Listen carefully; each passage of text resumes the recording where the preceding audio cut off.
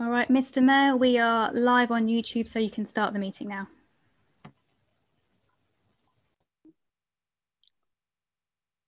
Good evening, members, and those watching on this YouTube live stream. Before I begin this meeting with a minute silence in honor of the former Mayor Audrey Charman, and who recently passed away at the age of 88, for Tommy Robson, who passed away just a few weeks ago, having recently been awarded Freedom of the City, and for June Ridgway, a former mayoress of the City Council.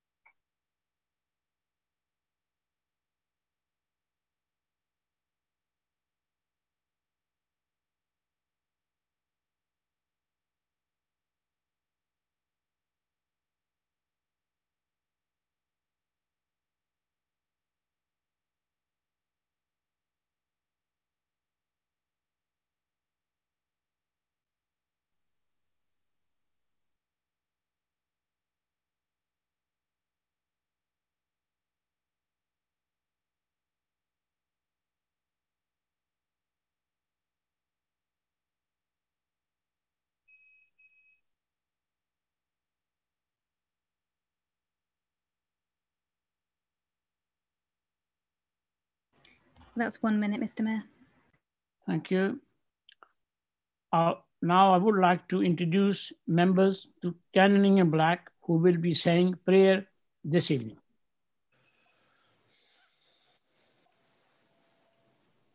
Good evening, members, officers and members of the public. Pleasure to be with you again. Some prayers at the time of pandemic. Keep us, good Lord, under the shadow of your mercy in this time of uncertainty and distress. Sustain and support the anxious and fearful, and lift up all who are brought low, that we may rejoice in your comfort, knowing that nothing can separate us from your love. Amen. Lord Jesus Christ, you taught us to love our neighbour and to care for those in need as if we were caring for you. In this time of anxiety, give us strength to comfort the fearful, to tend the sick, and to assure the isolated of your love and our love. For your name's sake. Amen. And a prayer for our city. God of life and love, we pray for our city. Grant us peace in our communities, honesty in our trading, hospitality and warmth in our welcoming, integrity in our planning and civic life, that the common good may prevail and your kingdom of righteousness and justice be affirmed. We ask this in the name of Jesus Christ. Amen. Amen. Thank you. Thank you. And welcome everyone to this meeting of Full Council. I will now hand over to Rachel as head of the Constitutional Service to go through some housekeeping points for this meeting. Mr. Mayor, in order for this virtual meeting to run smoothly, please keep your camera switched on at all times and keep your microphone muted, except when you're invited to speak by myself or the monitoring officer. Any member wishing to speak during debate should indicate by clicking the blue raise hand function in the participant screen. When I invite you to speak, please unmute your microphone and make your comment, and then mute yourself again. If we run into technical difficulties, the meeting may be adjourned while this is addressed. If your connection fails during the meeting, you are unable to reconnect, one of the DEM services teams will contact you. I would remind members that all virtual meetings are recorded. Finally, as we are meeting virtually, it is important that members adhere to the rules of debate so it is clear to the public what is happening. I will be enforcing these rules strictly this evening and ask that members behave in a respectful manner. Before we move to the first item, I will ask the Democratic and Constitutional Services Manager, Pippa, who will take a roll call. Thank you. Thank you, Rachel. Members, when I call your name, could you just unmute your microphone and confirm that you're present for me? Thank you. So first off, Councillor Ali. Good evening, present. Thank you. Councillor Allen. Good evening, I'm in attendance. Thank you. Councillor Ash.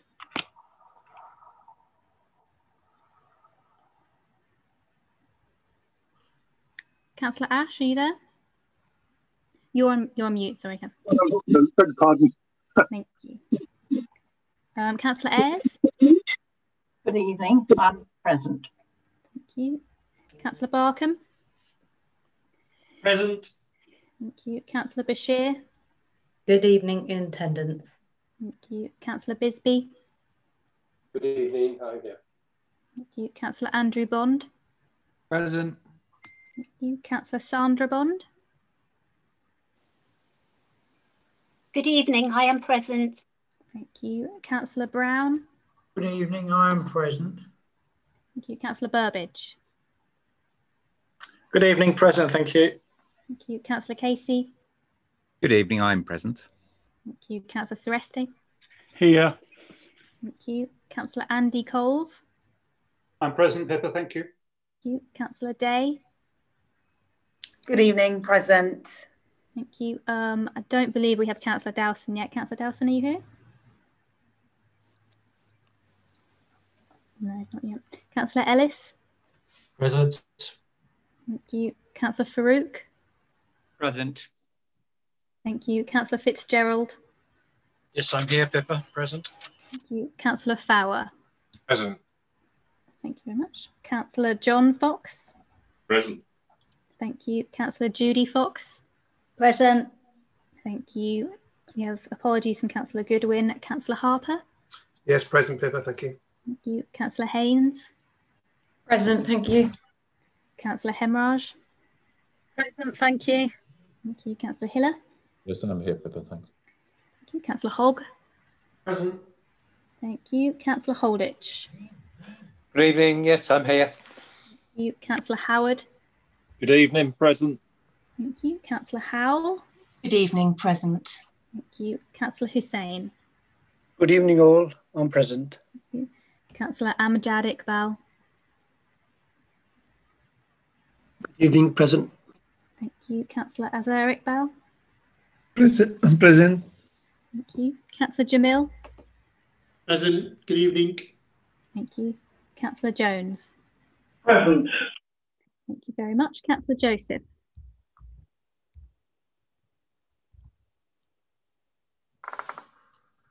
Councillor Joseph, sorry, can you say that again? Yeah, good evening, Pippa. I'm present, thank you. Thank you. Councillor Lamb. Present, good evening. Thank you very much. Councillor Lane. Present.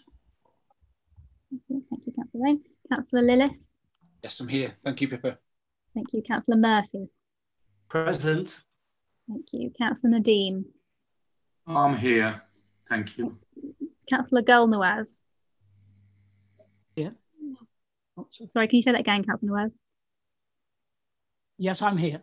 Thank you very much. Councillor Shaz Nawaz. I'm here, thank you for asking, Pippa. Thank you. Councillor Over. Present, Pippa. Thank you very much. Councillor Quine, I believe, is going to be late this evening, so she's not here yet.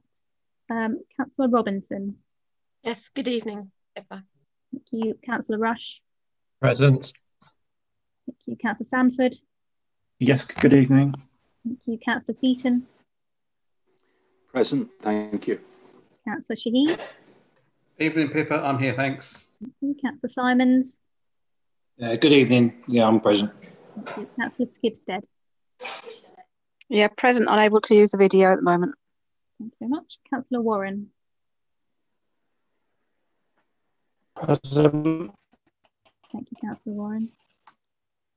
Councillor Walsh. Yes, I'm here. Hello. Councillor Wiggin. Present. Thank you. Councillor Yassin. Good evening, I'm present. Thank you, Pippa. I hope everyone's well. Thank you. And finally, Councillor Yagatine. Good evening, present. Thank you very much. That is everyone present and accounted for, Mr. Mayor. Thank you. Thank you. Thank you, Pippa. Agenda item 1, apology for absence. Are there any further apologies? Thank you, Mr. Mayor. We've had apologies from Councillor Goodwin and Councillor Aitken. Are there any others this evening that we don't know about, that we haven't been told about? No, doesn't look like it. That's it then. Thank you. Agenda item 2, declaration of interest. Are there any declaration of interest from members this evening which are not already recorded separately on their individual register of interest?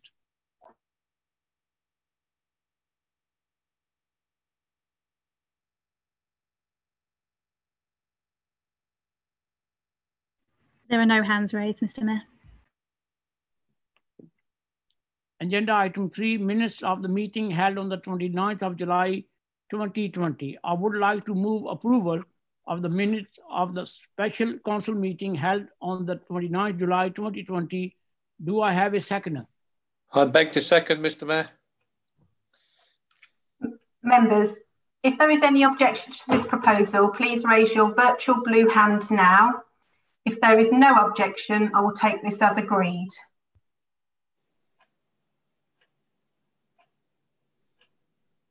Thank you. That is agreed. I would now like to move approval of the minutes of the ordinary council meeting held on the 29th of July 2020. Do I have a seconder? Happen to second, Mr. Mayor. Thank you. Members, if there is any objection to this proposal, please raise your virtual blue hand now. And if there is no objection, I will take this as agreed. Councillor Murphy, you have your hand raised. Yes, Mr. Mayor, on page 21, item 7, it stated that the Mayor had received confirmation from Councillor Murphy prior to the meeting that he no longer wished to move his motion.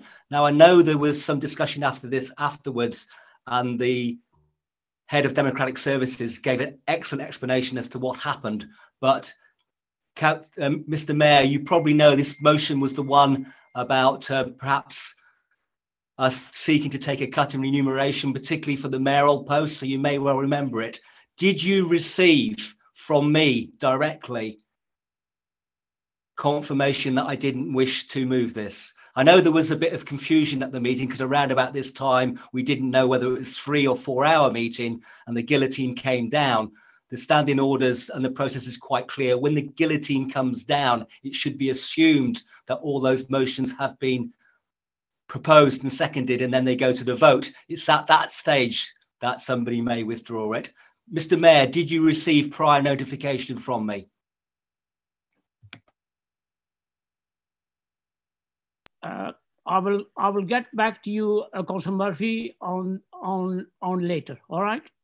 Can I suggest, with the exception of this particular item, the minutes are accepted? Yeah, is everybody okay with that? Perfect. Yes, we'll do that, Councillor Murphy. Thank you. Can I challenge that, please? Because the minutes are an accurate record of what happened at the meeting and what was said at the meeting. The mayor may well not have had something directly from Councillor Murphy, but that's up to governance to do that. He was advised by governance that he had withdrawn it. So I think the minutes are correct.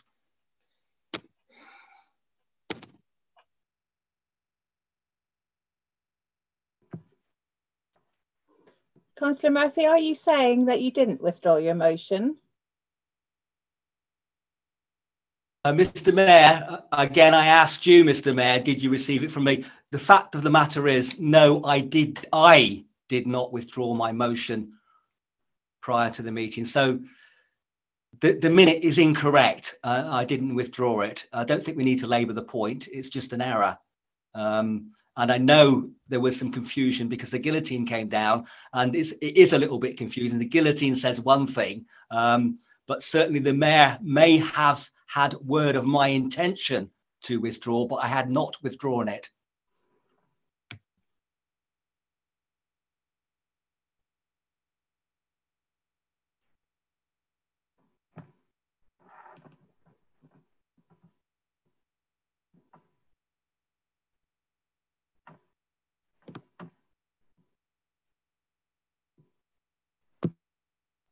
Councillor Fitzgerald.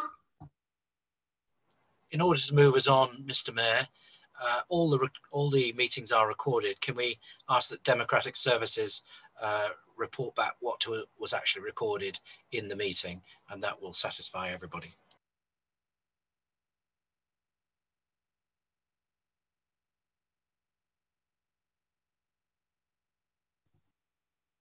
Pippa, are you going to do that? Yes, I can go back to the following this meeting. I can go back and confirm what actually happened and update the minutes accordingly. Councillor Hall. Would it not be possible for members, so the minutes are circulated well in advance of the meeting, that in future to make representations to Democratic Services to say that there are issues with the minutes and see if they can be cleared up before the meeting? This just seems to be a general waste of time. Thank you, Councillor Hogg. Councillor Sereste.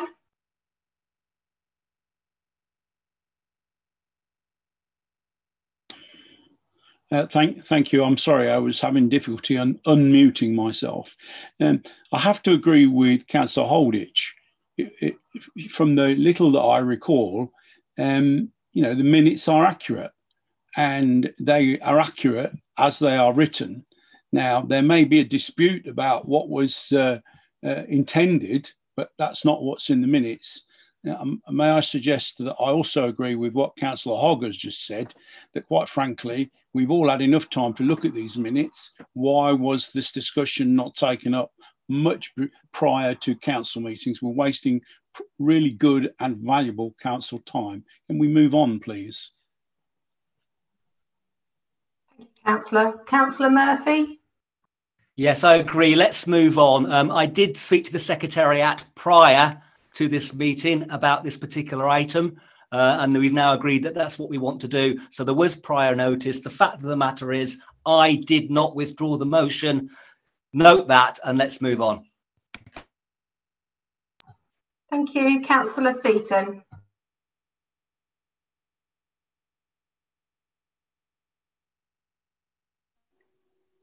Thank you, Mr. Mayor.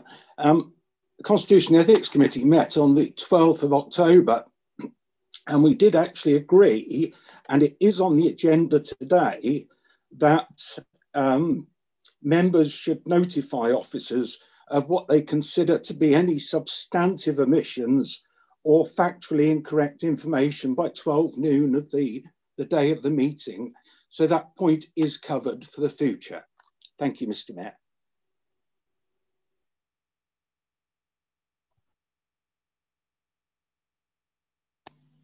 Please move on. Mr. Mayor, you can move to item 4 now. Thank you. Agenda item 4 and item 5, Mayor's announcement and Leader's announcement. I am pleased to say that £7,228 has been raised during 2019-20 for my nominated charities. This sum will be divided evenly between Caring Together, Friend of Peterborough Hospital, and Little Miracles. There are no announcements from the leader this evening. Agenda item 6, question with notice by members of the public. There have been 7 questions submitted by members of the public this evening. Before we begin, please be advised that once your allocated time for speaking is over, an alarm will be heard, and this is your sign to stop speaking. This will be the case for all public and members speaking all each item this evening. Question 1 from Mr. Hanford. Mr. Hanford, would you like to ask your question relating to City Fibre? Thank you. My question is as follows. After 6 emails to its complaints resolution team, followed up by a number of telephone calls and numerous broken promises, I am now ignored by City Fibre. The company contracted by this council to bring gigabyte internet to Peterborough. Complaint resolution is, according to City Fibre, a response within 1 day and a resolution within 5 days. Does the Cabinet still believe that City Fibre is a reputable and trustworthy company? And does it feel it is acceptable practice for City Fibre to damage a resident's property whilst carrying out works and then fail to deal with the resident's complaint or even provide a written apology? Councillor Farouk, would you like to respond? Thank you, Mr. Mayor, and thank you, Mr. Hanford, for your question. I'm pleased to say we have requested and received Mr. Hanford's contact details so that we can ensure that there is an investigation of the issues involving in this case.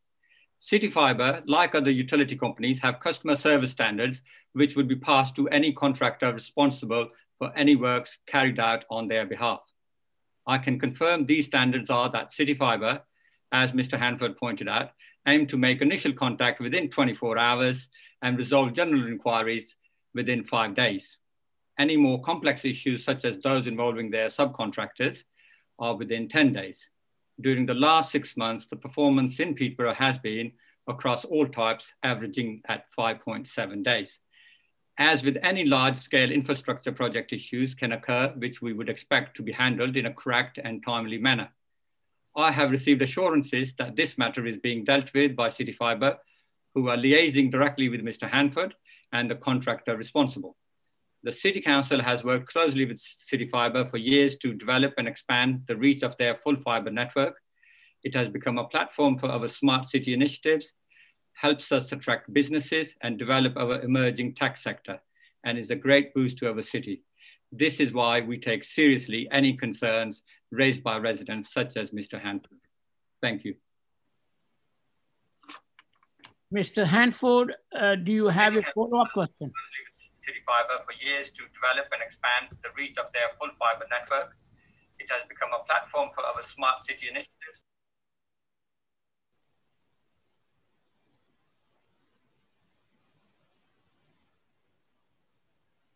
Mr. Hanford, do you have a follow-up question? Yes, I do. My question is, do City Fibre have appropriate liability insurance? And if so, why have they not provided this information in light of their failure to provide a prompt resolution? Councillor Farouk, do you want to come back? Thank you, Mr. Mayor. Mr. Hanford, I'm sure with all the organisations, City Fibre do have their public liability insurance or any work they carry out. As you know, legally, every business in every sector needs to have that public liability insurance.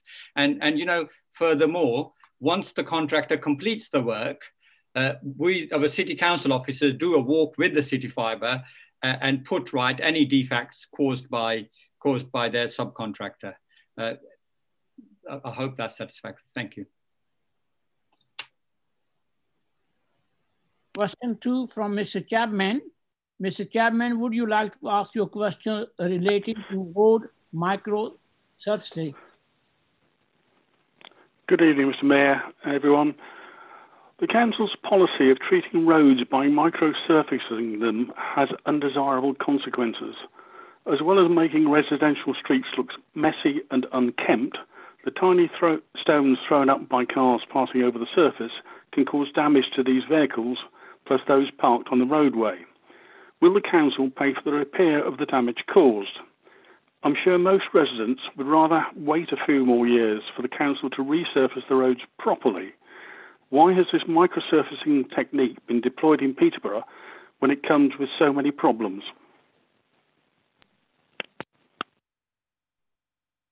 Councillor Hiller, would you like to respond, please?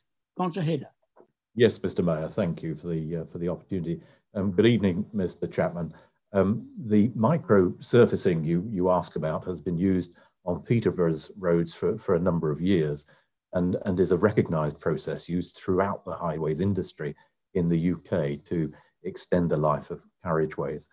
The treatment forms part of the Council's annual highways programme, and once the material is laid, our contractor erects loose chipping signage, speed advisory signage along the road, any particular road that is being treated, to warn road users about the loose material and to lower their speeds to prevent or certainly mitigate the effect you allude to in your question. Depending on how busy the road is, the scattering effect caused by vehicles is fairly soon reduced. And once the material has had time to settle, the carriageway is swept thoroughly within a week or so to collect all possible loose material for reuse elsewhere.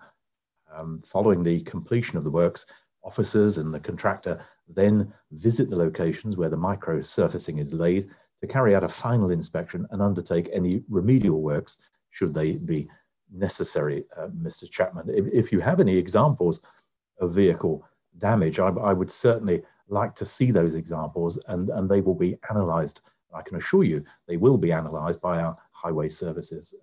Thank you, Mr. Chapman. Thank you, Mr. Mayor. Thank you. Mr. Chapman, do you have a follow-up question?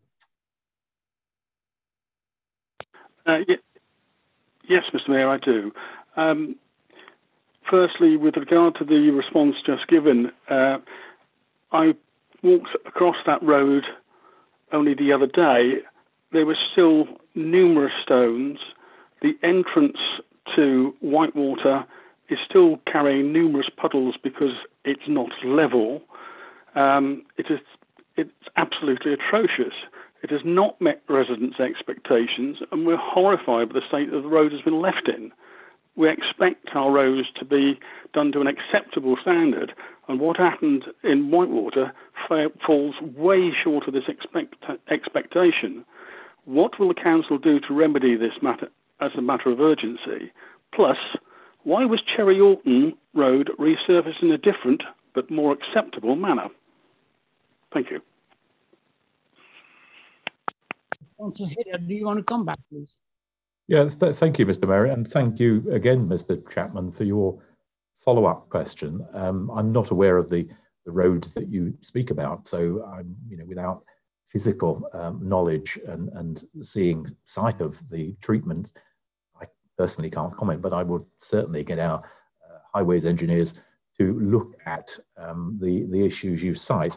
From a personal point of view, I'm very proud of our highway services, Mr. Chapman, the professionalism and the dedication of our officer management team and the hard-working, highly skilled crews who are out there in all weathers, keeping our city's traffic flow to be one of the fastest commutes in the UK. I would also add, Mr. Chapman, that what you're saying about our service that we provide, I don't recognise generally or even specifically. We are, in terms of national customer satisfaction scores, year after year, we're ranked amongst the best in the UK, our highway service, and consistently annually ranked as the best highway service provider in the east of England. It's not something I recognise, Mr. Chapman. That's not to suggest it's not the case. Of course it is. You're saying it is. So there must be an issue there. I will get our highways engineers out to look at where you're talking about, and we'll do that within the next couple of days. Thank you, Mr. Chapman. Thank you, Councillor Hiller. Question 3 from Miss Emery. Miss Aberkin, would you like to ask the question relating to Wellington playing field on behalf of Miss Emery? Yes, good attempt at my name. Top marks for effort. Kensington School has several outdoor areas for sports and has used the public open space that surrounds the school for many, many years without any issue, as have lots of sports groups with young people. The fence that is proposed isn't an Ofsted requirement, and it hasn't been mentioned in the last couple of Ofsted reports for the school. The risk assessment that kind of backs up the reasoning for the fence wasn't actually completed until after planning application was submitted. And actually the risks identified in the risk assessment do very little or nothing to mitigate the risks that were identified. And that's not my view, that's according to the school's own commentary. Pupils will still use the area outside the fence. So the question is, why is safeguarding being given as the reason for the fence? And to be clear, we're not, this question isn't about challenging the planning permission which has been given. It's challenging the installation, which is still very much within the hands of the council to decide whether or not to go ahead. The council's basically given itself planning permission. It's the council's land.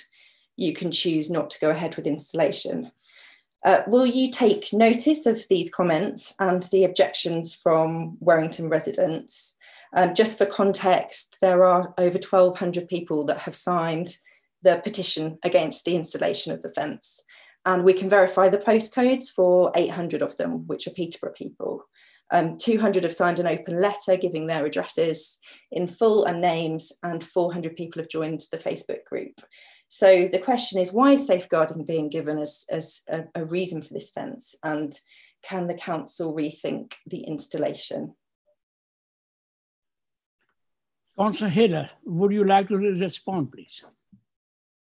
Yes, I would, Mr. Mayor, and thank you, Ms. Murray, for your question. It's a little bit, we have a number of questioners around the same subject who you'll be aware, I'm sure, as will members.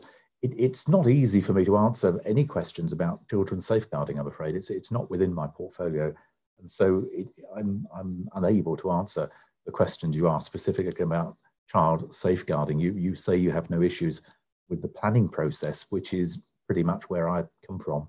And I was a member, you'll be aware, I know, because we've exchanged emails.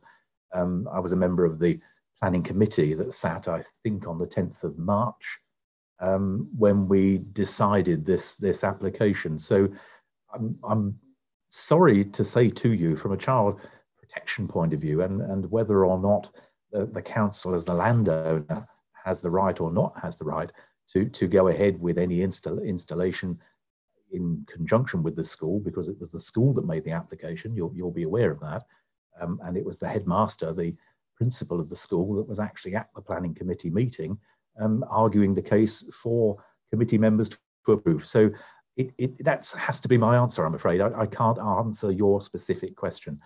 If there's questions about the planning process, I'm more than happy and completely able to answer that. My colleague, Councillor Ayres, is the Education Cabinet member. You'll be aware of Councillor Ayres, I'm sure. I don't know whether Councillor Ayres wants to actually chip in with your particular question or not. Lynn? Yes, I can do. Good evening. I have looked into the safeguarding aspect from the point of view of the local authority, of course, because we are the people who are responsible as well for safeguarding and making sure that that is happening. And the council's been working in partnership with the school over several years to reduce safeguarding risks associated with the open nature of the site. Work has been undertaken which has successfully helped to mitigate the risks from the shared school vivacity use of sports facilities at the site. However, other significant safeguarding risks remain, and these relate to the school's need for outdoor playing space, which is currently open access to anyone who wishes to access it at any time. As a consequence, the school hasn't been using the playing field for around 12 months, placing restrictions on children and young people's ability to benefit from a full range of outdoor sport activities. The installation of a fence was identified as a means of mitigating the safeguarding risk and supporting children's health and well-being. Because safeguarding of children and young people is one of the council's statutory responsibilities, alongside its role as champion for all children. And schools are judged by the Office for Standards in Education, Ofsted, on safeguarding measures they have in place when they do their visits and their inspections. And any identified failings can lead to a school being identified as requiring special measures. So the focus rightly is on prevention and reduction of risk. As part of the planning application process, the interim education safeguarding lead for Peterborough was asked to consider the safeguarding concerns which had been raised by the head teacher and the proposal to install fencing as a means of mitigating these. Her assessment was that the installation of a fence would improve the school's ability to safeguard children and young people. And this was recorded in a letter, as I understand it, which was submitted as part of the planning application process and is therefore a matter of public record. Thank you. Thank you. Do you have a follow-up question, please? I do. My follow-up question, everything that Councillor Ayres said makes a lot of sense, and it's very, very difficult to argue with the words child safeguarding. As a parent, I know that. The real substantial part of my question is that by the school's own risk assessment, the major risks identified will not be solved by this fence. So I suppose everything you've said makes complete sense, except when you consider that. That's not really a question, is it? Well, no, I mean... If I might come back on that, Mr. Mayor, you know, the council was presented with a planning application. The planning application followed due process, you'll be aware. There was representation from the ward councillors, there was representation from objectors, there was representation from the applicant in the form of the school principal. So as far as the council's procedural methodology is concerned, it's without question, you know, we've done the right thing. So what you're asking, though, quite rightly, I have to say, quite rightly, what you're asking is whether or not the fence should be there or not, or if it should be in a different place or whatever. I mean, I personally can't comment whether the council can exercise any rights we you know, the council may or may not have as landowners in that regard. I don't know whether Councillor Ayres has got anything to add to that. The only thing I probably can add is that there was a site visit there by our safeguarding lead in early January, very early January. And as part of that site visit, the changes were reviewed and the proposal to have the fence put up. And that was the basis upon which her later assessment, which went forward into the planning application, was made. Apart from that, I can't add anything on behalf of the local authority because, as Councillor Hiller has said, of course, the application was made by the school itself quite properly.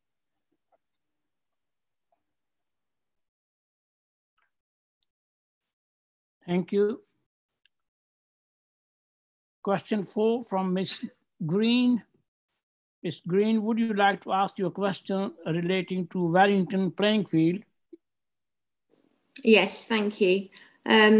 Obviously, following on from what was spoken about earlier, this area was a dual use area for residents of Warrington and with the school as well. What you're proposing is a single use for the school of a vast area of fields that is used daily by many different people, walkers, joggers, children playing, etc. The proposal for such a vast area to be fenced off with a fence that is considerably high and not pleasant looking takes away so much of this field. I myself, I'm a parent, have 3 children that went through Ken Simpson School. They all were allowed to play out at lunchtime, break time on the fields. They also had their PE out there. It wasn't an issue. I do appreciate in this day and age that we all need to safeguard our children. And I feel that the amount of space that they are planning to take is vast. I can appreciate that they would like an open area for some sports. 1 football pitch size, I think, would be more than adequate. They have many other facilities to use in school. They have hard play area already. They have astroturfs, tennis courts, a hard play area. They have a gym that is now not used by the public during school time. They have many facilities for PE. It's not all to go outside. So therefore, I don't see why they need so much space.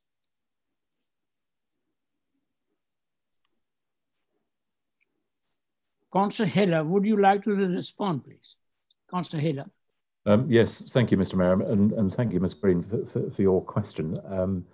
As I've said before, and at risk of repeating myself, from a planning perspective, we were presented, as a planning committee, we were presented with an application, and it went through due process according to how we do these things, and a decision was made.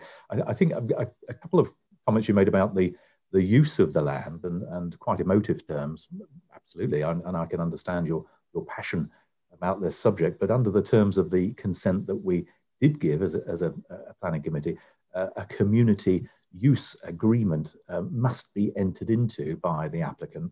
And whilst that's not finalised, I understand, I also understand it's currently proposed that the pitch or pitches can be booked for formal use by the public outside school times.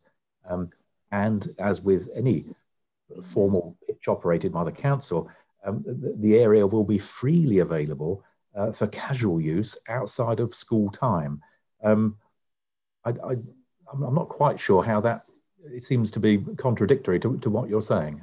Perhaps you'd expand on that with any follow-up answer. I don't know whether Councillor Ayres wants to add anything to that. I don't think I can, except that I do agree with them. This person who's giving the answer, Frances Green, I do agree with her that of course the present day safeguarding is very different to how it was when that school was developed in the first instance, which is back in I think the early 80s or something of that order. And of course, safeguarding now is a very, very important aspect of every single school, and indeed on behalf of the council as well.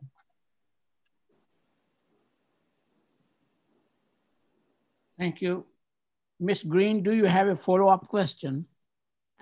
Just a comment really, obviously that it says that it will be available to walk around or to use freely out of school time, but who particularly is going to want to walk around a fenced off area? Not me. Just another query as well, you know, if you fence this area off, what guarantees do we have that that area will then not be built on by the school in future? And also, what guarantees do we have that if this is allowed, this amount of land, are they then in a few more years' time going to ask for more land under the guise of safeguarding?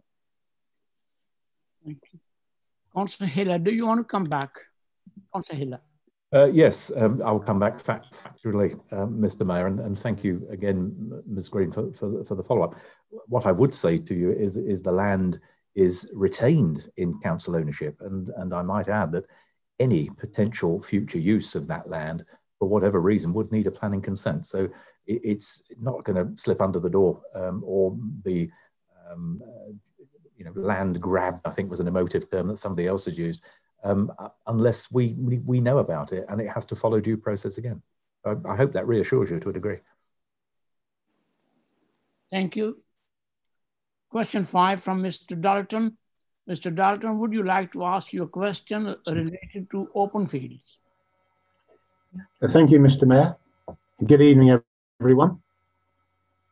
Please, can you answer why, when the Peterborough Development Corporation specifically designed the green open fields and recreation facilities for the benefit of the local community and residents, that permission can be granted without consultation of most of the people who live and enjoy the scenery of the area? For instance, not a single household in Cannonsville, Wainwright or Cranemore has been consulted. They live within 150 yards of the work and use the area constantly. A majority of the households written two are over half a mile away, and they are basically in Old Warrington, not New Warrington. No notices were visible during the application period, and this really disenfranchises the local population.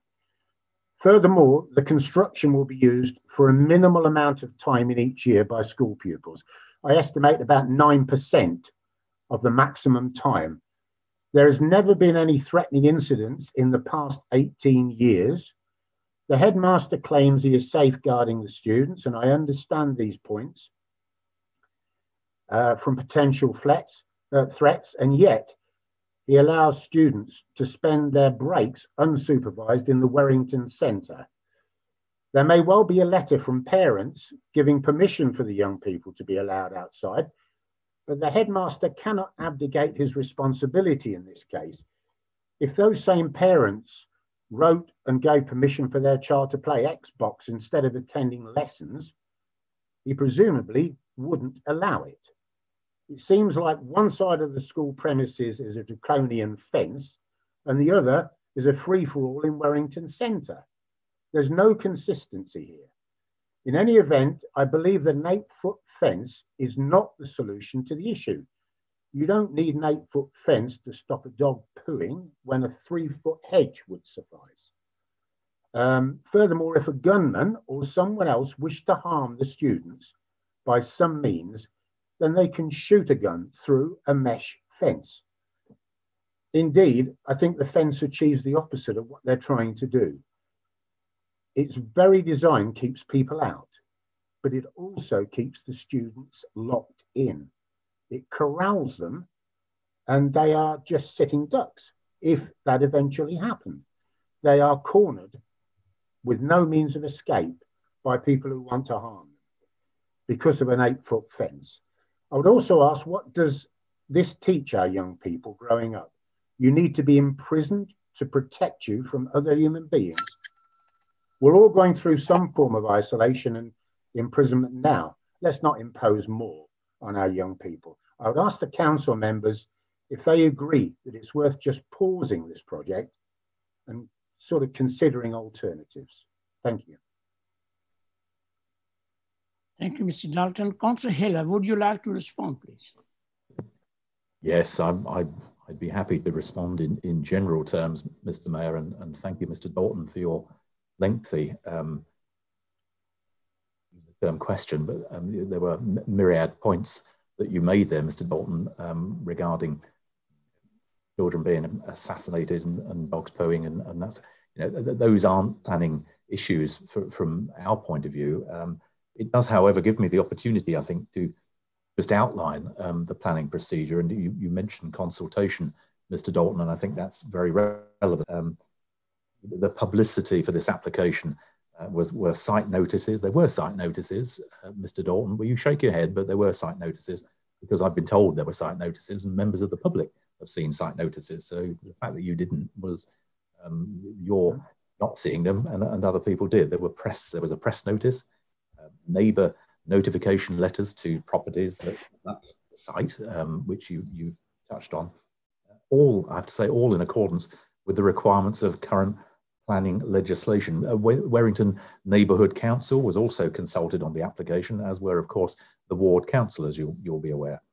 Whilst the Neighbourhood Council didn't object to the proposals, the officers' report to the committee cited that they had a number of comments, and those comments were reported to the committee.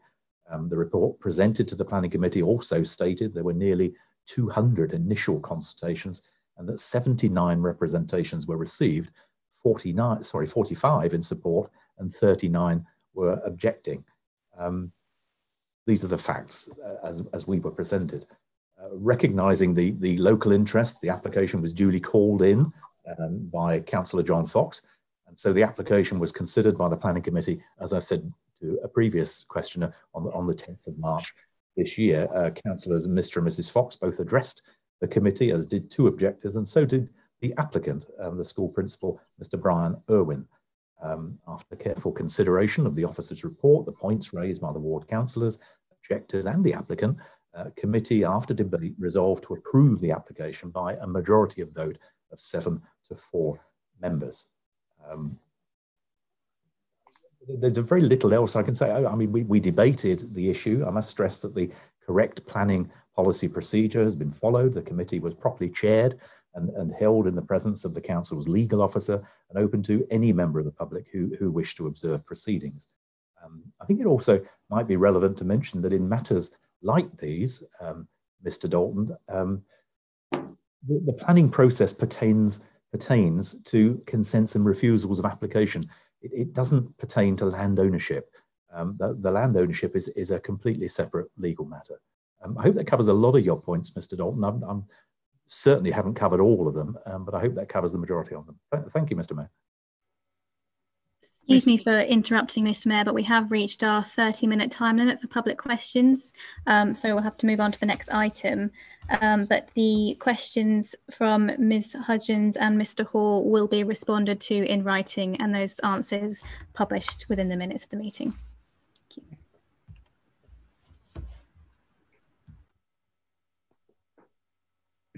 Agenda item 7, petition. I will now hand over to monitoring officer to run through the standing orders around petitions.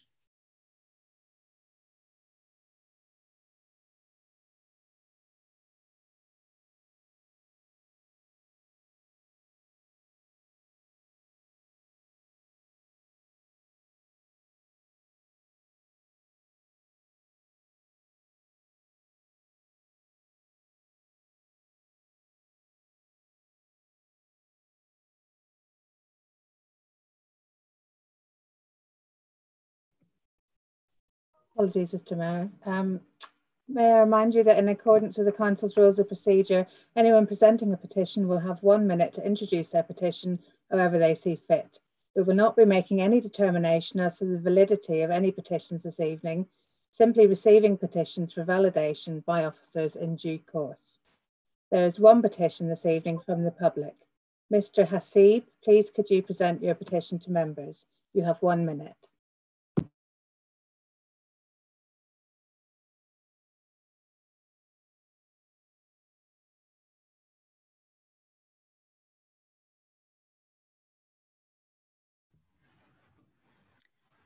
I'm afraid I think Mr. Hasib might have left the meeting, Mr. Mayor, so we might have to move on from that one. Are there any petitions from members this evening? Yes, I have Councillor Ali here. Thank you, Councillor Ali. Would you like to say what it is, please? Sorry, I just... Yes, I have been emailed a petition from residents in Millfield raising concerns about a large number of licensed premises in a densely populated area from Tavernus Road to the Triangle. They feel let down. These licensed premises are causing antisocial behavior and crime, and they would like the council to take some firm action to improve the area. Thank you. Are there any other petitions from members? Fiona, if I could I've just got to give Councillor Mr. Hasib a call and see if he can rejoin the meeting. So I'll let you know when we've done that.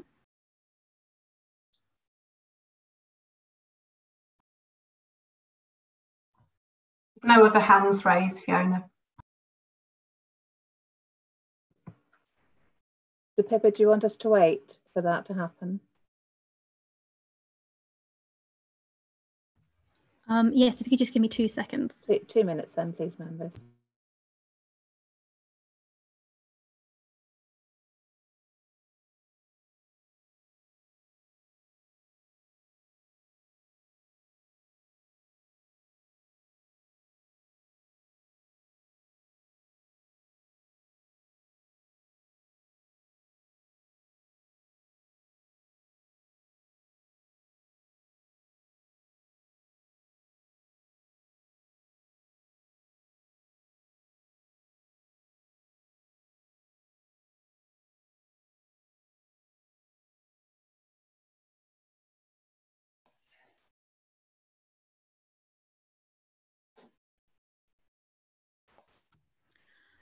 Apologies, Fiona and members. I've not been able to get hold of Mr. Hasib, so I think we should probably move on. Pippa, I've just had a call from Mr. Hasib, and he's saying he's been removed from the meeting, and that's why he can't rejoin.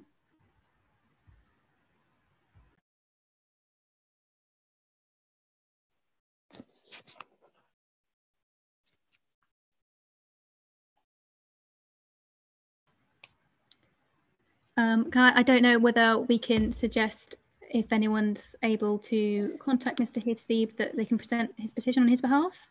If you give me 30 seconds, because we're based in the same office, I'll go and find him. Back in 30 seconds.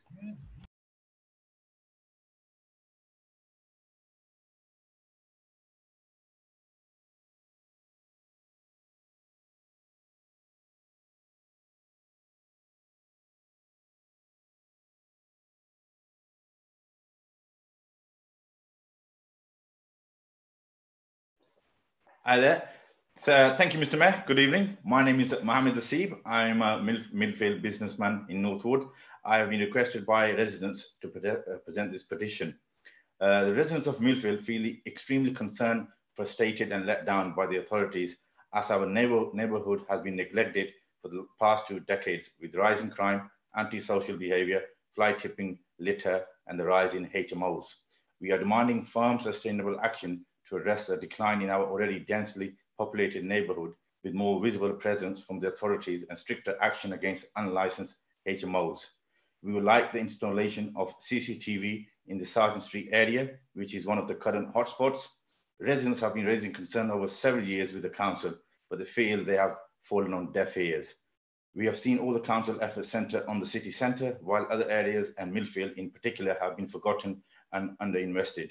I hope the council will address these long outstanding and growing issues. The residents and the business are feeling frustrated and let down.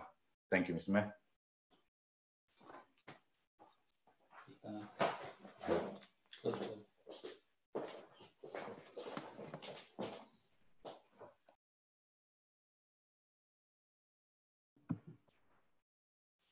Thank you, Mr. Mayor. I think you can move on to agenda item 8. Thank you. Agenda item 8A and B and C, question or notice.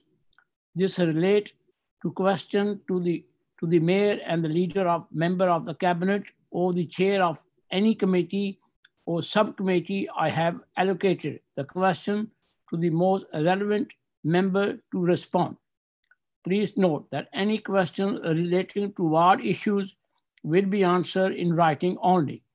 These answers can be found in the question report within the additional information pack. The item limit for this item is 30 minutes. Question will be taken as read, unless there is an objection to this.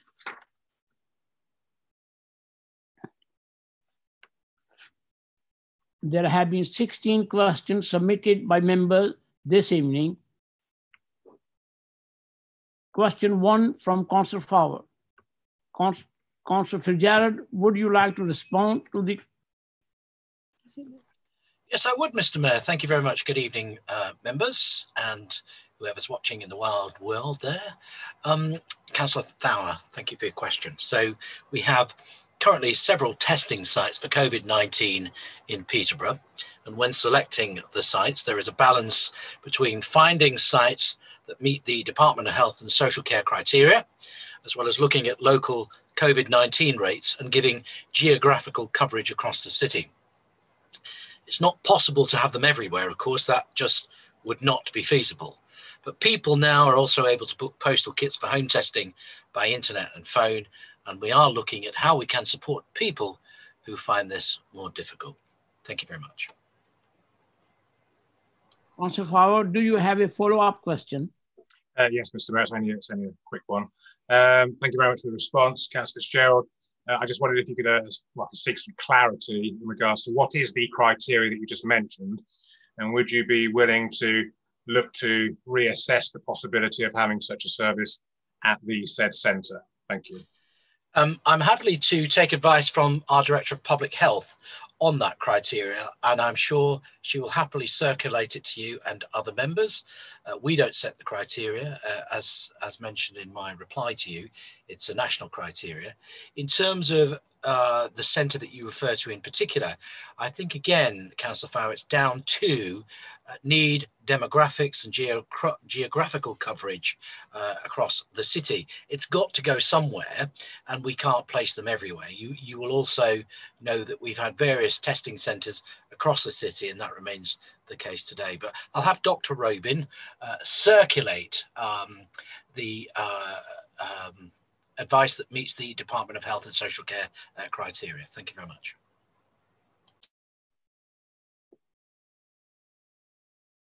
Question 2 from Councillor Sanford. Councillor Fitzgerald, would you like to respond to the question from Councillor Sanford in relation to the letter to local MP? I'm surprised in part that we got this letter, because Councillor Sanford should know that the letters were sent to the MPs, because a copy was sent to him at the time. So I'm told, of course, I'm happy to be corrected. But for members' sake, the Director of Public Health has confirmed that a letter was sent to both MPs to make them aware of the council motion, and we haven't had a written reply, but we didn't ask for a written reply, to be perfectly truthful. But I have had replies from both Shailesh Vara and Paul Bristow. So on Shailesh Vara's part, he has conveyed the views of the council as included within the correspondence from Dr. Robin's office, and he sent that on to the Cabinet Office and awaits a response from them. Those eagle-eyed amongst you, or that pay attention to the Parliament channel, like some of us might do on here, will know that Paul Bristow, MP for Peterborough, has been very vocal about standing up for Peterborough on all sorts of matters, and it's no different here. So if you were to check Hansard, you will recall that he recently said in the House, Peterborough has done the right thing, and we do not want to be in tier 2. And I want the minister to hear this very clearly. We do not want to be in tier 2, and we will do everything to present this. So he's very aware about the good work that the council's public health team are doing, supported by all our enforcement team that are at work in the community on a daily basis, that took us out of the government's watch list and has managed so far, let's touch wood, to keep a lid on the numbers. You will note that where we are in the country is nowhere near some of the areas like in Yorkshire and Humber and Teesside, Manchester and Liverpool. We are, doing very well, and I'd like it to remain so. So all our teams working hard should be applauded for all that great work going on, and both MPs are aware of that too. Thank you, Mr. Mayor. Thank you, Councillor Fitzgerald. Councillor Sanford, do you have a follow-up question? Yes, thank you, Mr. Mayor. I'm very grateful to the Cabinet member for that response. We keep hearing from council leaders across the country that they aren't being properly consulted before local lockdown measures are concerned. So it's really good to hear that our MPs are making that case in Parliament. Having a more localised approach is even more necessary for contact tracing. The contact tracing done by our team here in Peterborough is delivering a 92% success rate, but they only get leads passed on to them about 3 days after the national service has tried and failed to actually make contact with people. So could the Cabinet member find ways of pressing the government to devolve contact tracing more entirely to councils, and also to give us the resources that are needed? Thank you, Councillor Sanford. Again, I will ask Dr. Robin, because I'm not going to take the stats you gave there at face value. What I would agree with you is that we in Peterborough are more successful than the national testing service. As to how long we get them, I don't know if it is 3 days. Liz might be able to nod and tell me. It could be quicker, it could be longer, but I don't think that's true. I'm getting a nod that that's not entirely accurate. So in terms of, yes, we're always happy to step up and assist government, and in fact government themselves through the Cabinet Office have you know, praised Peterborough. They came and did a visit some time ago now, although it's only weeks, but it seems a lifetime ago, and said what a good job we were doing. So I think they have trusted us so far to manage in a devolved way the response to COVID-19, not just in Peterborough, but in the wider sense across the county, because we are one public health team. So I'm sure Dr. Robin will press the necessary people if she feels that more needs to be done. And that is the case, but I think we're well on top of it. I'll ask her to convey or correct or confirm the stats, Councillor Sanford, and share that with all members as to what our position is in terms of the number of days, etc. But all I can say again is we are doing a very good job, and it's a well done to all the public health team and all the other officers that have been seconded to work in terms of enforcement and prevention and advice during this COVID crisis. Thank you, Wayne. Question 3 from Councillor Wiggin. Councillor Holdridge, would you like to respond to the question from Councillor Wiggin in relation to the new town fund? Thank you, Mr. Mayor. Thank you, Councillor Wiggin, for your question. The council is still waiting to hear the outcome of the Towns Fund bid that was submitted at the end of July. The Towns Fund, on behalf of the City Council, you recall, is one of the first cities prepared and submitted an investment plan. I'm not in a position yet to reveal what allocations are from the plan, but I'm sure through the Towns Fund board that it will be made known soon, as told by the government. The council will recall they did receive £1 million of accelerated Towns Fund award at the end of September. This fund is allocated and is expected to be spent as follows. Central 34%, Bretton 14%, across the city 14%, East 10%, North 9%, Alton Waterville 5%, Paston and Walton 5%, Bretton and Woodston 2%, West 2, Warrington 1. Thank you, Mr. Mayor. Thank you, Councillor Holdridge. Councillor Wiggin, do you have a follow-up question? Yes, thank you, Mr. Mayor. Thank you, Councillor Holdridge, for the answer to my question. Would like to say well done to our great team at the City Council for securing that funding and getting the bids in. It's good news that we're ahead of the trend. However, it's noticeable from that list that there are parts of the city that have been missed out. The Towns Fund is part of the government's agenda to level up, but in order to level up, we need to level up our city as well. There's lots of people at the moment who don't want to be in the city centre because they're worried about COVID. That may change going forward, it may not, we don't know. But there are areas such as Hampton, Fletton, High Street, not on the list, big district centres that are important to the way our city is built and the way city has come to be through the Development Corporation as we were an original new town. What plans does the City Council have to level up areas of our city? Councillor Holdridge, do you want to come back? Thank you, Councillor Wiggins. The Fletton and Woodston are getting money out of this, but one has to follow the rules of the bid. And as far as levelling up concerned, what is improvements of the city do benefit the whole city. And in this case, on the open spaces issue, it was done on a more scientific basis because it was based on an audit of all our facilities done in 2018 of those most in need. And that list reflects the audit that was done. Thank you very much. Thank you.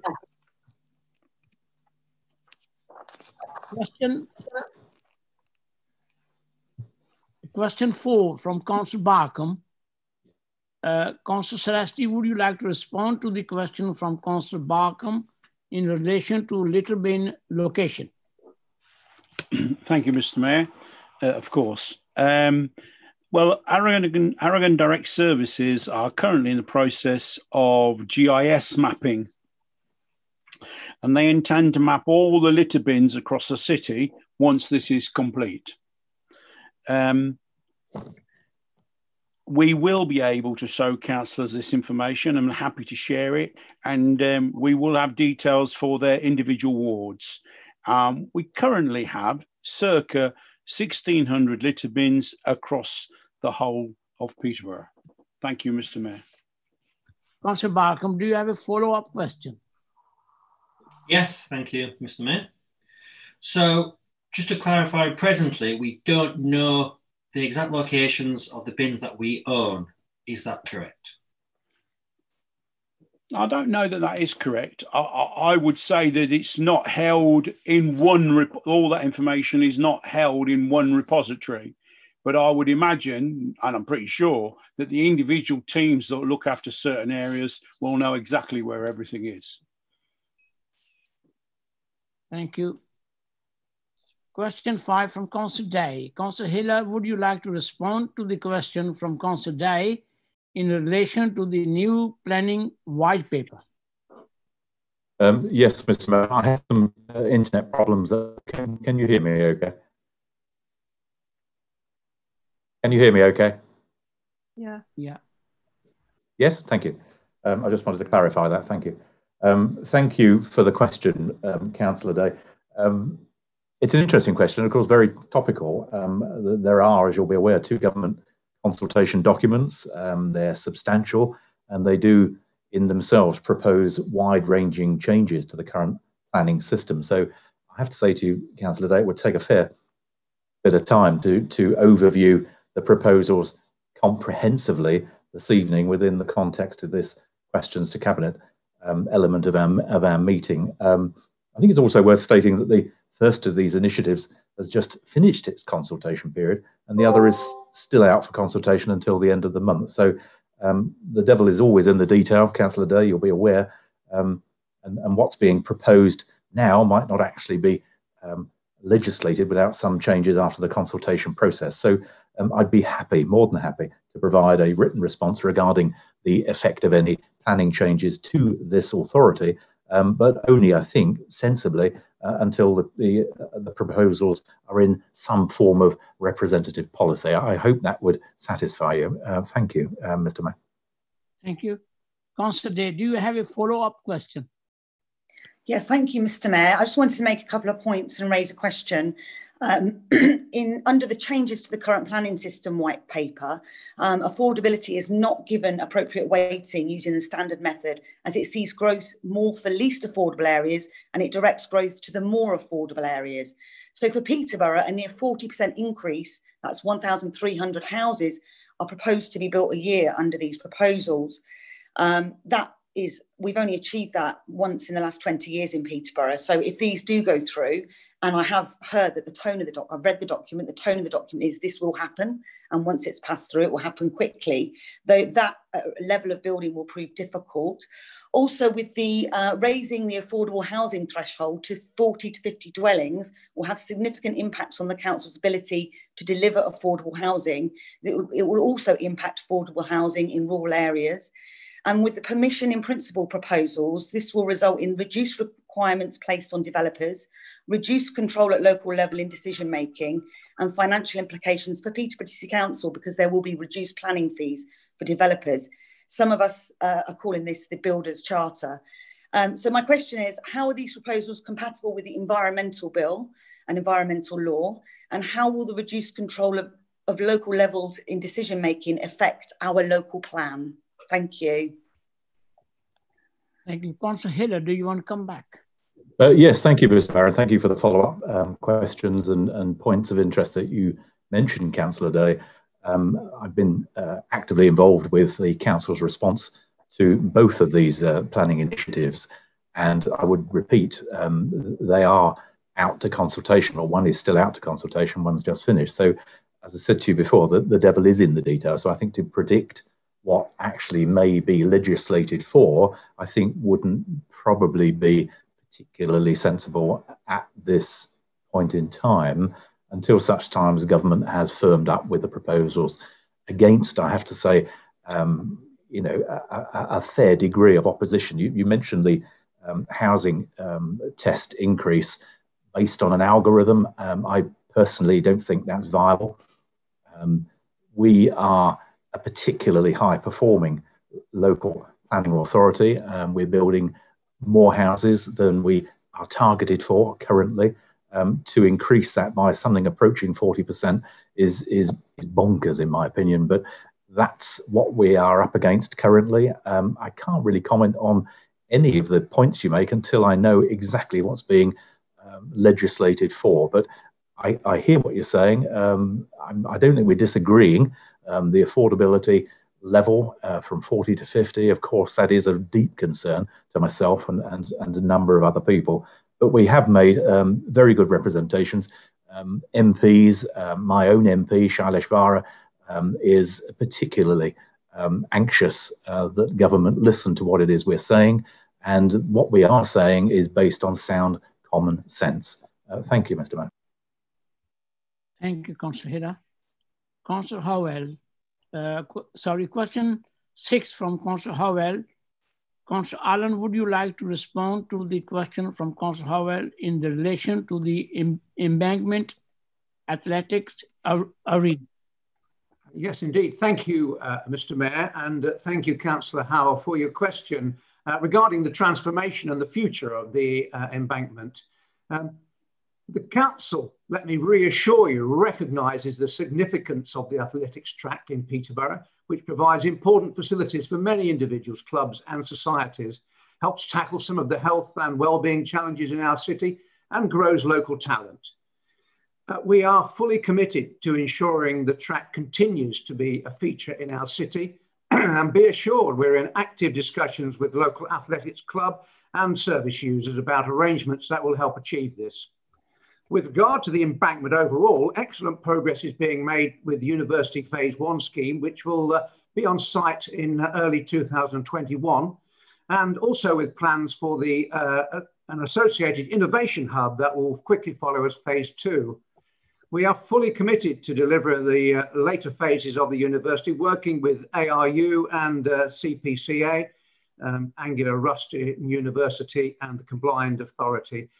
How and where how exactly that comes forward will depend on the outcome of the current embankment master planning work that the council is working on with CPA and Peterborough United. The master plan will provide an important framework for a potential new stadium in the embankment area that Peterborough United are leading the case for.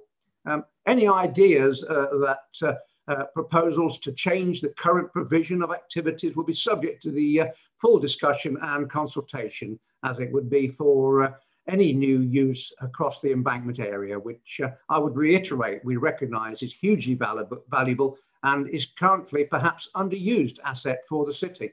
Thank you.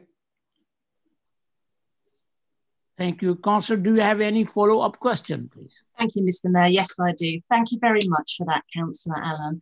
The Peterborough Nene Valley Athletics Club has around 400 members, many of whom use it to compete and train. Bearing in mind what you've said, are there any plans to enhance existing spectator facilities? Currently, there's no grandstand, which prevents certain events from being staged there. That's a good proposal to put forward. As I said earlier, we are in consultation, active discussions with the local athletics club, with a view to them being much more involved in that facility. And indeed, we're talking to other service users. I believe that you want it to be improved, and I agree with you. We should really make sure that that particular facility is used to good purpose. And I appreciate your question and enthusiasm. Thank you. Thank you, Councillor Allen. We go question 7 from Councillor John Fox. Councillor Hiller, would you like to respond to the question from Councillor John Fox in relation to the consultation area for planning applications? Yes, Mr. Mayor, I'd be more than happy to, and I thank Councillor Fox for his question. I think I understand the sentiment behind Councillor Fox's question, Mr. Mayor, pertaining, as I imagine it does, certainly from the last questions we've had from the public, to the fencing issue within his Werrington ward and his effort at the planning committee meeting in March. Whilst there's nothing preventing ward councillors or indeed neighbourhood councils or anyone come to that, mounting an awareness campaign for an application they deem contentious, the requirements regarding the publicity of planning and associated applications is set by the government's planning legislation and operated under the council's adopted statement of community involvement. Whilst I can see why dedicated and conscientious ward members like Councillor Fox may wish to see the extent of publicity expand for certain applications, Mr. Mayor, it's a risk, and I say it's a very real risk, that this could lead to a delay in the determination of some planning applications at a time when government is keeping a very close eye on the performance of planning authorities. Additionally, it could also result in an inconsistent approach to the publicity for applications. You'll appreciate, I'm sure, as what one person may view as a controversial proposal, another may not be as exercised. With regard to the numbers of residents who object to any particular application, I think it's also worthwhile to mention generally, Councillor Fox and Mr. Mayor, that Peterborough is a plan-led authority, and planning applications are required in law to be decided in accordance with the adopted local plan policy, unless any material planning considerations outweigh it. In this regard, I think it's important to say that the sheer number of objections to a planning application is not essentially material. It's the substance of those objections that's important. Thank you, Mr. Mayor, and I hope that's answered your question, Councillor Fox. Thank you. Councillor John Fox, do you have a follow-up question? No, I don't, Mr. Mayor. I just thank him for his precise and definite reply, and I appreciate that. Thank you. Thank you.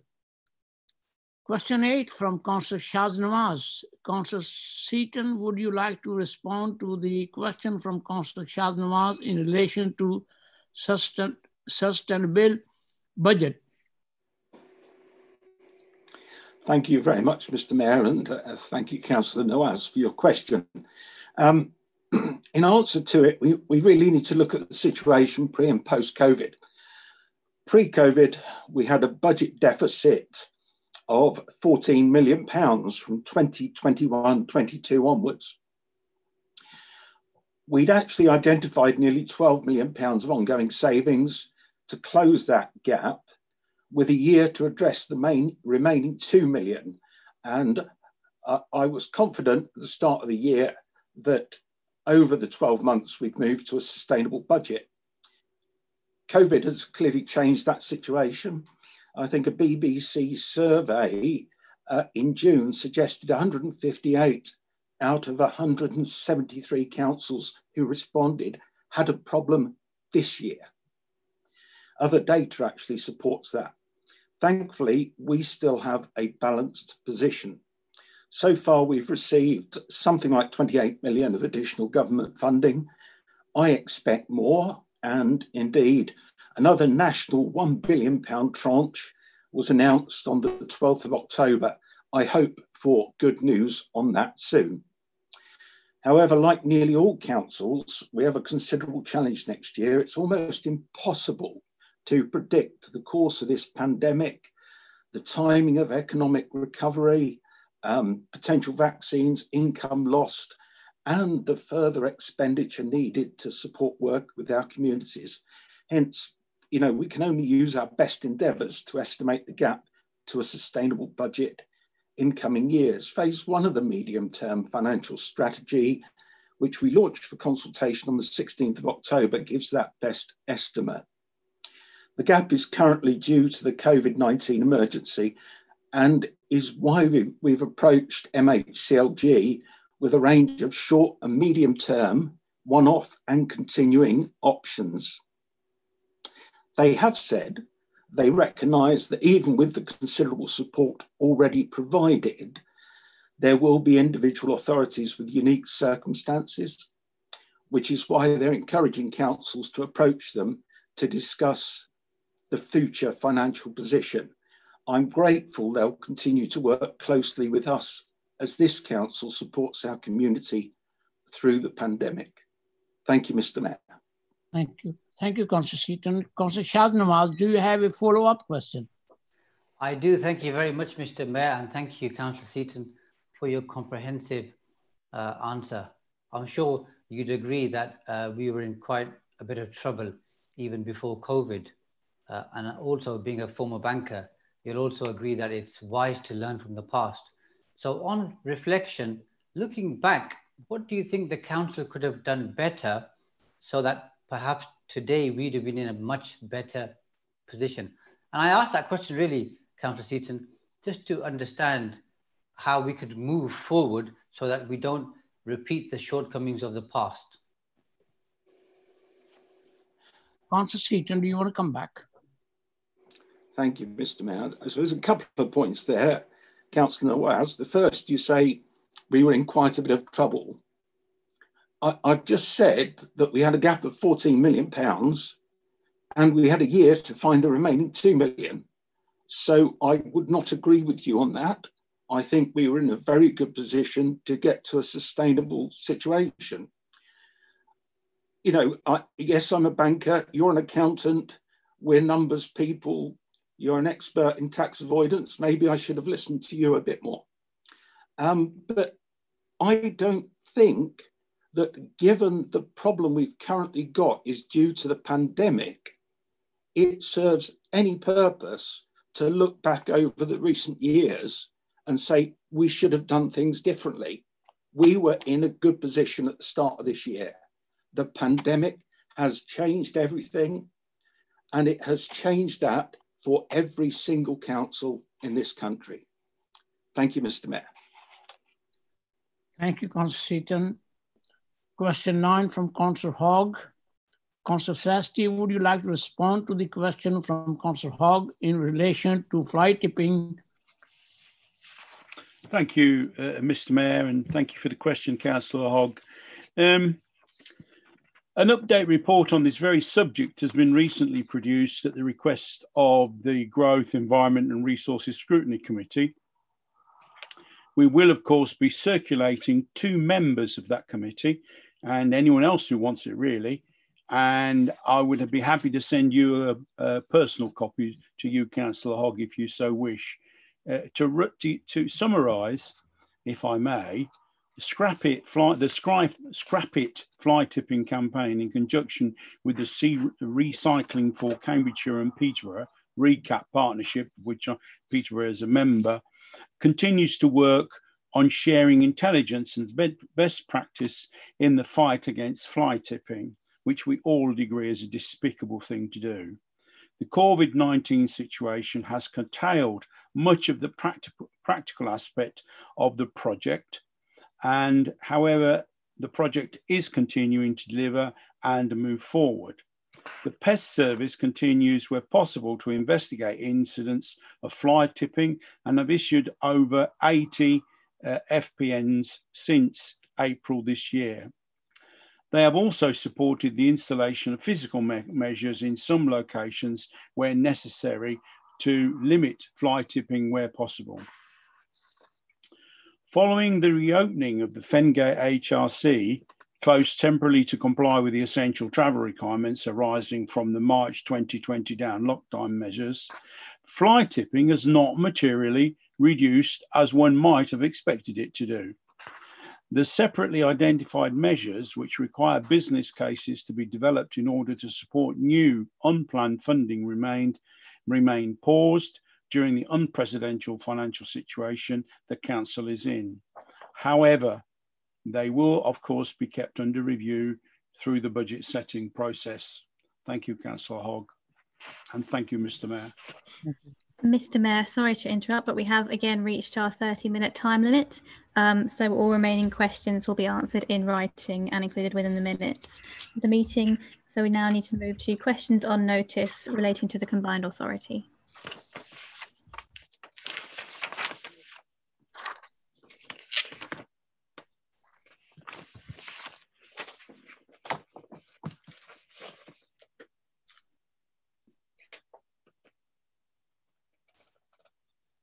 Thank you. Agenda item 9D, question on notice.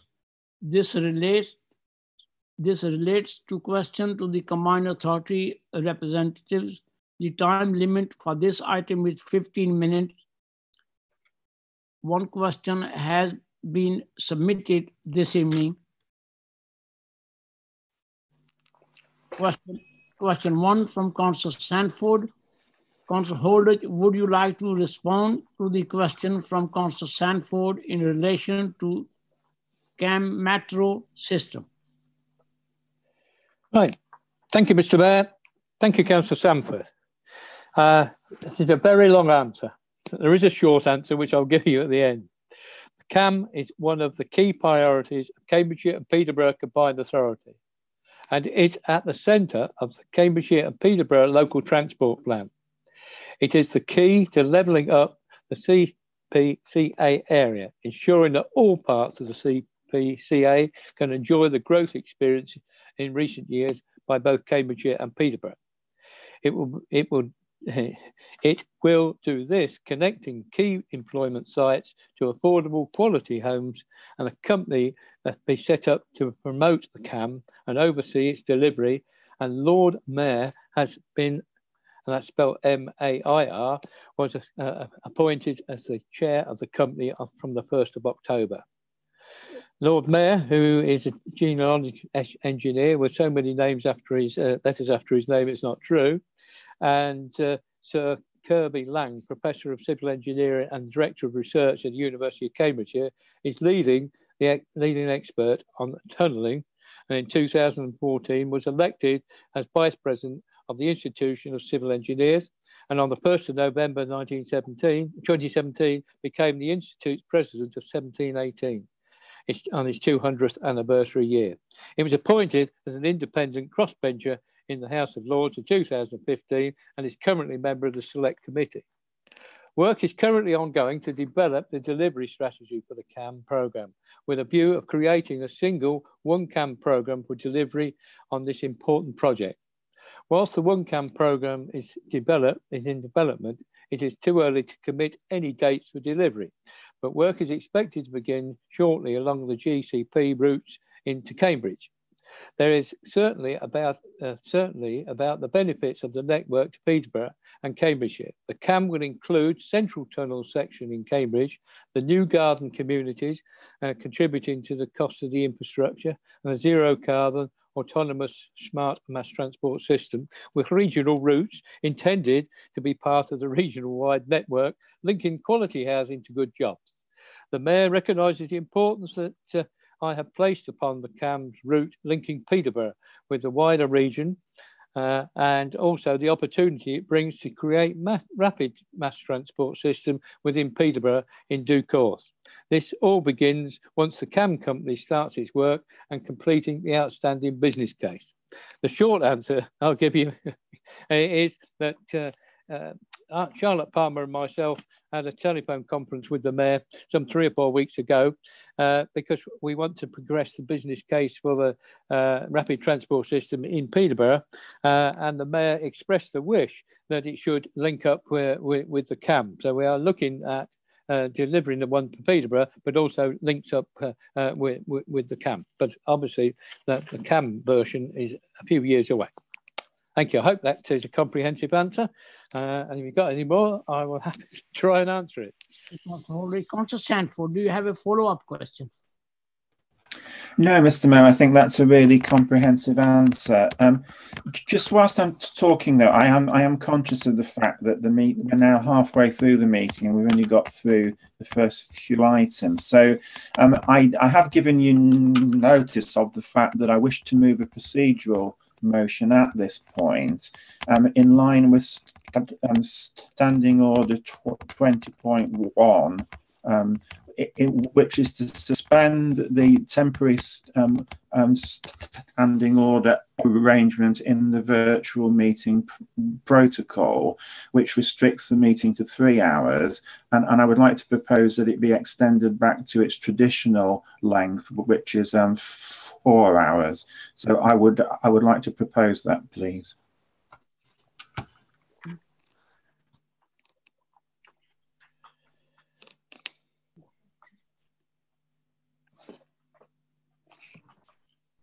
Mr. Mayor, I think you need to ask if Councillor Sanford has a seconder.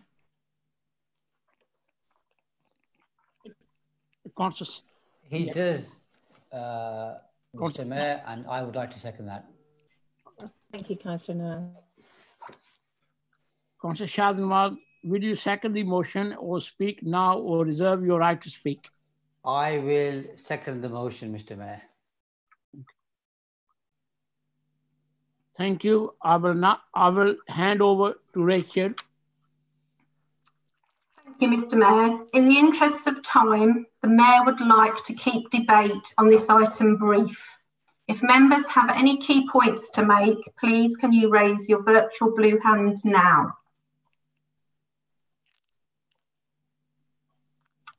Councillor Seaton. Thank you, Rachel. Thank you, Mr. Mayor.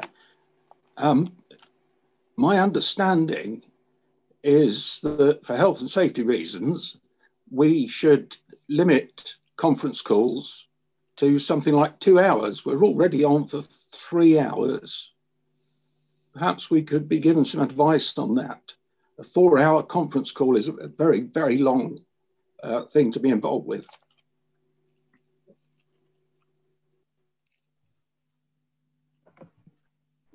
Mr. Mayor, do you want me to answer that? Councillor Seaton, I think whenever we were discussing this at group leaders, the protocol, that advice was given that 2 hours was the optimum time for a virtual meeting. However, it is a matter for council to set its own times, nevertheless. Thanks, Fiona. Councillor Holditch. Yes, leaders are aware that I have opposed this at the leaders' meeting. I think there's plenty of time to conduct the proper business of this council within 3 hours. In fact, if everybody was to behave themselves and stop the power of order, I reckon we could do it in 2. The last meeting, I estimate that about 3/4 of an hour was taken up with arguing about procedure. So personally, I would oppose going to 4 hours.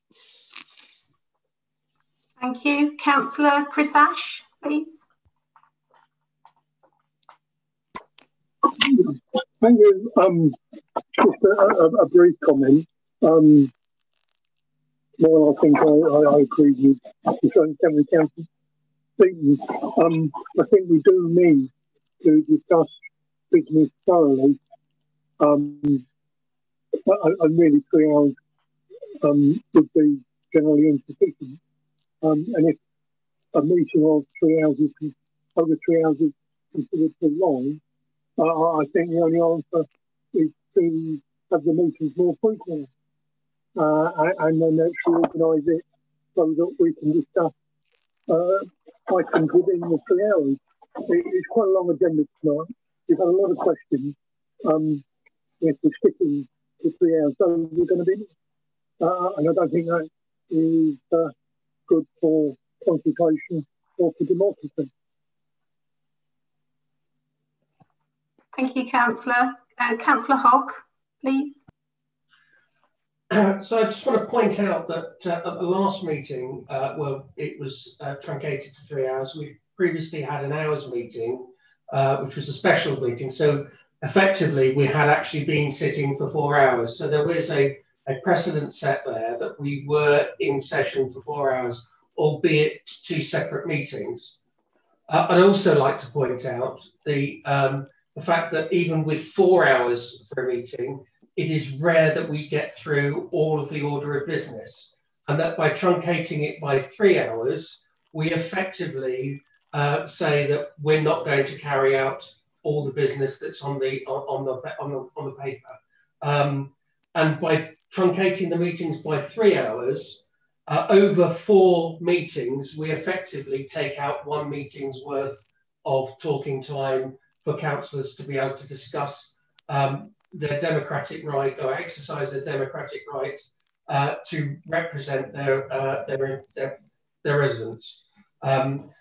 If we continue with 3-hour meetings, we need to have more meetings. It's as simple as that.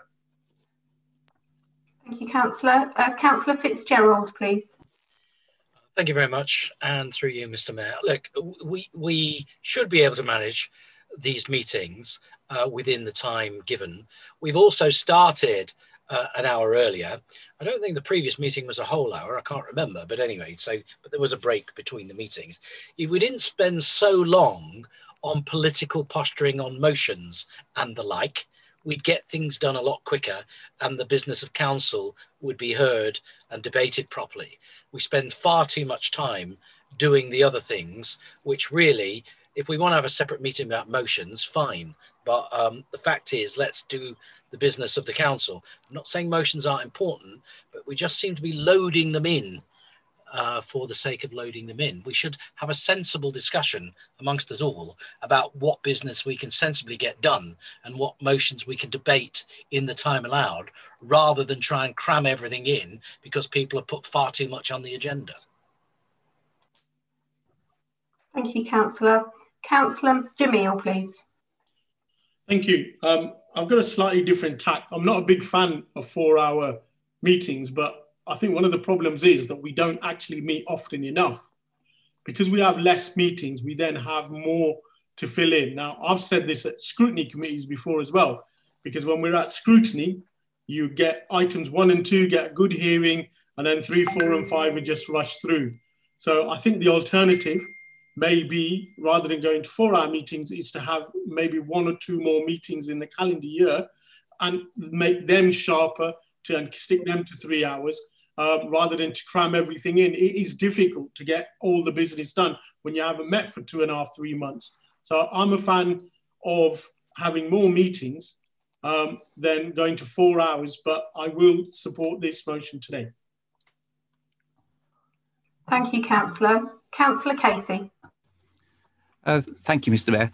I suppose as a musician, I'm acutely aware of wearing headphones for a long time. Unfortunately, the headphones that I spend the rest of the day wearing are a lot more comfortable than these. And although the decibel level is quite low, they do start to hurt after a few hours, having worn others for a lot longer. I'd be interested to get a medical point of view on sort of the medical damage that can be caused to hearing from long 4-hour. Thank you, Councillor. Councillor Sanford. Yes, I was wanting to exercise my right to summate at the end of the debate. Yeah, so if it, yeah, we've still got. Oh, sorry. We've still got some speakers at the moment. Councillor Nawaz will then exercise his right. Then I'll come back to you to sum up, Councillor Sanford.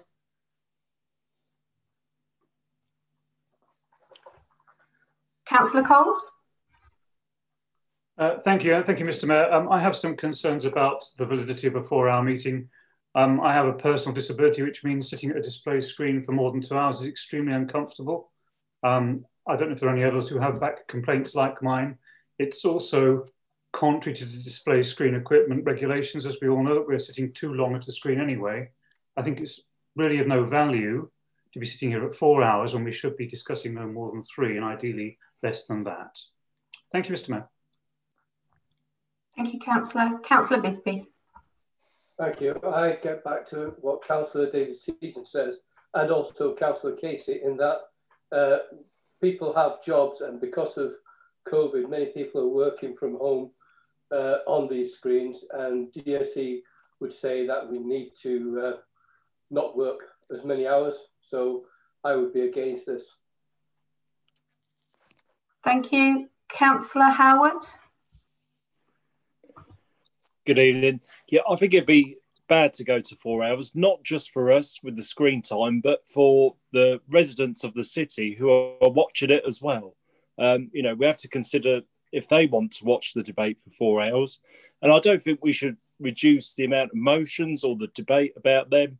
Maybe it does need more meetings, but I believe 3 hours is enough for online. Thank you. Thank you, Councillor.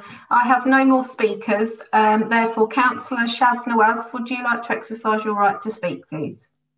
I would. Thank you very much, Rachel. I think it's important to note that full council is an opportunity for all councillors, especially those in opposition, to obviously ask questions, to put forward motions on various different issues. Sometimes they could be political, but as you'll see from later on this evening, some of those motions are based on certain areas which aren't just based on our political persuasion. When Councillor Seaton talks about it's against health and safety, or it breaks health and safety rules, if the meetings are longer than 2 hours. Well, if we're holding them for 3 hours, we're breaking those rules. So we shouldn't be breaking those rules. We should stick to meetings at 2 hours. So either we follow the rules or we don't. You can't have both. And I think it's important, and the public expect it, that we have the opportunity to hold the administration to account. And I'm not saying they are saying we can't do that, but sometimes that takes time. Now, those who've been here longer than I have will know quite often we kind of rush through those sometimes very important motions, and we don't have the opportunity to debate them. And it's important we have that opportunity to debate motions. And Councillor Coles, I'm sorry to hear about your physical condition. What I would suggest is perhaps we have 2-hour meetings, but have them every single month up until we can meet physically in the chamber. That may then enable us to get through more business over those months. Councillor Casey, I'm sorry about your headphones. I think what you'll see is most people on this call aren't using headphones. So if you want to speak to one of them on how you can use different forms of technology, that would be helpful. If not, I'm more than happy to give you some advice. I'm not the best guy, by the way, but I'm happy to give you advice. Councillor Coles, you talk about value. That's very subjective in terms of what's valuable, what's not valuable. If you go into that debate, we'll probably spend 3 hours talking about that. And Councillor Howard talks about it's bad for residents to be sitting down and watching this meeting. I mean, I have no idea how many people are actually sat down watching this live debate. Sorry, Councillor Nawaz. Councillor Casey has his hand raised. Okay. Do you have a point of... I have a point of personal explanation. I think, unfortunately, the reason I have to wear these headphones is because of a Windows 10 upgrade that completely wiped out the use of my sound card. So at the moment, I'm using this microphone, which with these headphones logged into, which is a smaller jack, and I can't attach my more comfortable headphones onto this. Thank you, Councillor Casey. Thank you, Councillor Casey. That's why I prefer Apple to Microsoft, but that's a very different question. So, Councillor Howard, I'm not too sure how many people are watching this debate live, but the number's very, very low. So that's something which we should be thinking about. How do we engage more residents? But residents have the opportunity, of course, to go back and watch this YouTube video later. We don't have that opportunity to come back later. So I think extending the meeting to enable us to go through all the different and various motions would be sensible. Thank you, Mr. Mayor. Thank you, Councillor. Councillor Sanford, would you like to sum up, please? Yes, I would. I'll try to do it briefly because I think Councillor Nawaz has actually responded to a number of the points that were put forward. I think, the view that myself and the Liberal Democrat group has on this is fairly straightforward, and I've articulated this a number of times at the group leaders meeting, and I think Councillor Hogg also referred to it. We either need to have a council meeting that is sufficient, that is of sufficient length in time to enable members to put motions forward, and not just to have us take a vote on them, but be able to put their opinions forward and for us to have a proper discussion of them. Now, the fact is that even when we were having meetings that were 4 hours, we were often not getting through half of the motions that have been put forward. Now, there's been some criticism raised, there's too many motions. Well, one of the reasons there were a lot of motions, particularly at the July meeting, was we hadn't had a council meeting for 5 months up to that point. Now, I know there were some reasons for that. All of this talk, though, about, health and safety regulations, what the health and safety regulations say is that you shouldn't have long continuous periods of using a computer without having a break. Now, when Fiona was talking about the group leaders meeting, what she didn't mention was what we were talking about there. If we had a 4-hour meeting, we were going to have a half-hour break in the middle of it, so people would be able to have some rest and recuperation and have some food if they wanted to. You know, we really do need to have a means of enabling councillors to put their forward at council meeting, because that is the platform where that is supposed to happen and where the administration is supposed to be held to account. So, you know, I was going to move another procedural motion. I'm not going to bother now because we will have a long debate on that. I also suggested we could bring the motions forward on the agenda, you know, because Councillor Fitzgerald has very disparaging views of the motions, but they are an important part of the business of the council. So I think we know we're going to lose this one, but it's really important that we actually give councillors a chance to ensure that they can put their opinions forward. Thank you. Thank you, Councillor. We will now move to the vote. Okay, are you okay, Pippa, for doing the vote? Yep, good. Councillors, we are now voting on whether to agree to suspend the interim standing orders arrangement that currently stipulates the meeting will end after 3 hours and extend this meeting to 4 hours. To vote, please press, although you already are doing, press the appropriate button for, against or abstain, and then submit your votes, please.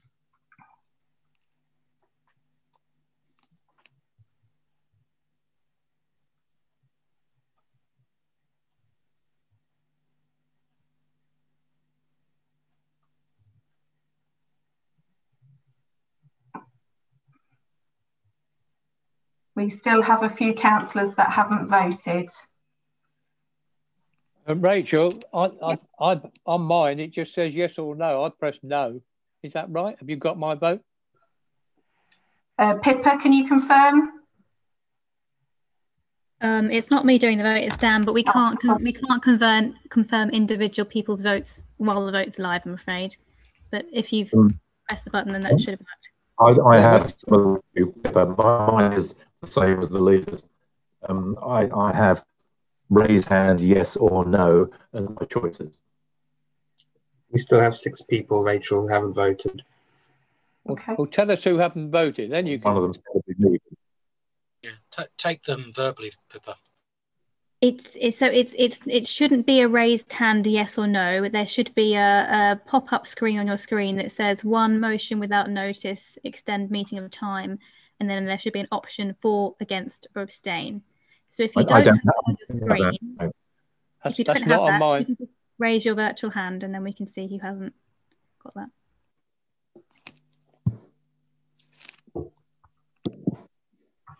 Okay, Councillor Hiller, which way will you be voting?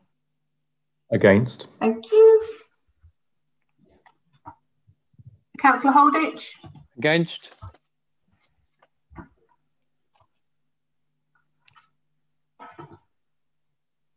So that would still leave 4 people, Rachel. Okay. That haven't voted. Okay, I'll give it a few more seconds. You can surely say who hasn't voted. No, the system only shows the numbers in total. It won't have individual councillors. Okay, Mr. Mayor, if I may, through you, could I also suggest then members who didn't see the for, against or abstain window put their hands up? If you saw something else other than that, then you haven't voted.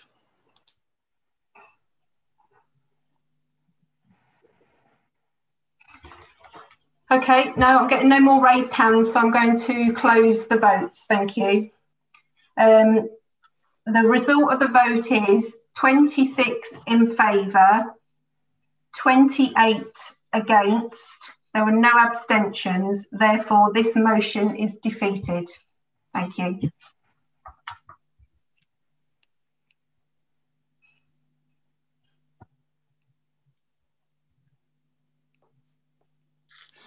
Therefore, everybody must have voted.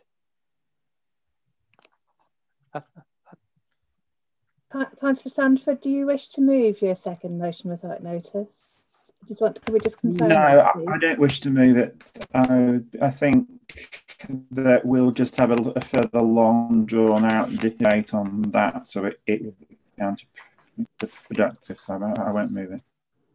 That's taken over 20 minutes. Mr. Mayor, you were due to adjourn the meeting at 8 o'clock, but we're just 5 minutes before that. That might be a good time to do it now before we start the motion or go on to the next item.